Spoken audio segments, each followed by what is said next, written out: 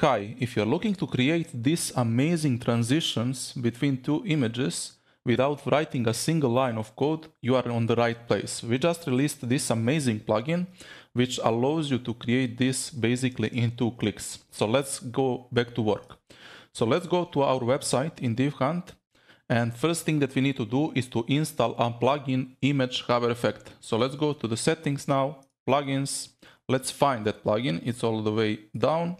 Let's install it and we are ready to go. Now we can go back to the builder, and here where I have this image, I might want to create that effect that we just saw. So first thing that we need to do, we need to replace this image to be a div. So in order for us to work with this plugin, we need to work with divs or link blocks. In my case, div is enough. So I'll just replace this image into an empty div. Let's name it image transition, for example. And now all I need to do is go to the settings tab, transform, and let's apply image hover effect. And now when I open the settings of this plugin, it's pretty easy from here. First thing that we have is this hover trigger, and I will show you the example of what this could do a bit later. But most importantly, what we need now is this default image, hover image, and transition effect. So for this one, let's upload some images. For example, for the default image, we can use this one, and for the hover image we can use this one, and our transition effect is set to rain. So if I hover now this image, we'll see this amazing effect is already working and it is pretty much ready.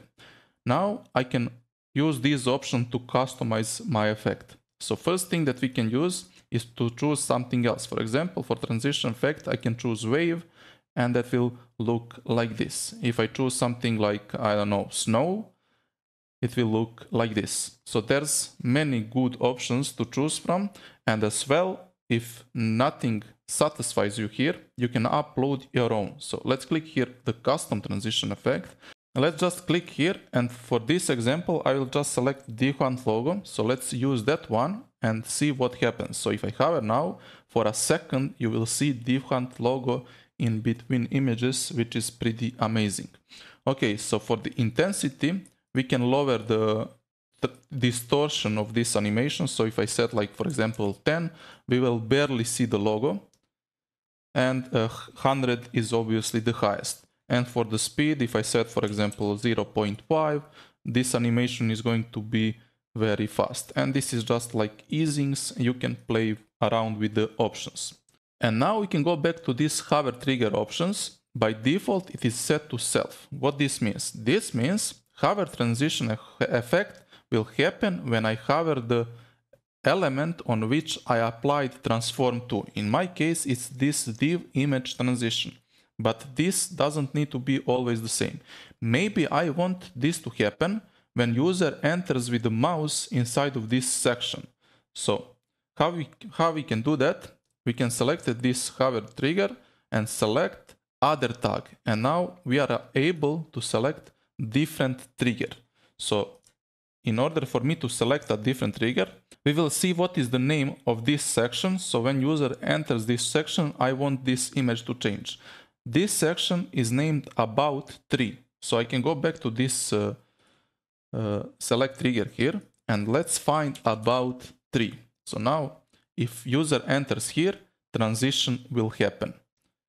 As well, you can trigger transition when user enters this CTA here. It's the same process like for this section here. So I can name this button, for example, let's talk, and then I can go back to this trigger and let's set that button to be our trigger. So now it is not going to trigger when my mouse is inside of anything here, but it will trigger when I set a let's talk, which is pretty amazing. Okay, now other triggers that we need to talk about is this parent class and children class, and I will show you why. So in this example below, we have these team members. I want when I hover the card here to change this image. And why I don't want to do it like I did it here? Because this element is repeating. In my case, it is being repeated because I'm using loop here. But in your case, it could be like a CMS collection or REST API or also loop. And when working with a loop, it's best to trigger it by a class. Now let's do the same thing that we did with this image on these images as well. So let's select this image. Let's replace it into a div. So we can find div here, right click, replace it to be an empty div. I can name it, for example, a person image, let's say, and now we are ready to apply transform to it. So let's go to the settings here. Let's set image hover effect and let's apply some images. So let's go here. Let's set default image, for example, to be this girl. And on the hover, I want maybe this girl. In your case, this probably should be like two same persons, but I'm working with the placeholders here. But idea is when user hovers this card, he sees one image of team member and then he sees his second image. So for the transition effect, we can set, for example, glitch. And this is going to work, but it is working only when I hover the image. Now what I want to achieve is when I hover the card, I want the effect to happen. So I will set this card to have a class. So let's go to the designer tab and let's just set class team member. Let's go back to settings, image hover effect, and let's set hover trigger to be a parent class, because this card is the parent of our image. And for the parent class, we will just enter the same class we added previously to this element. So if I save now, when I hover this element, this image is going to be triggered instantly.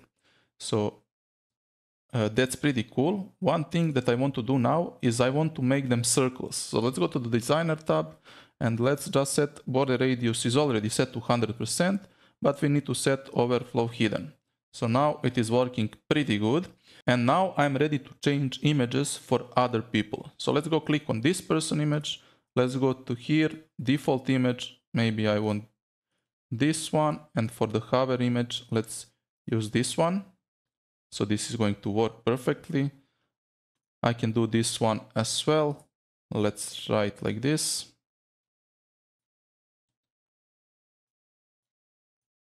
And that is perfectly working now. I will not fill all the rest. And that's how you use this amazing plugin and add that premium touch to your websites.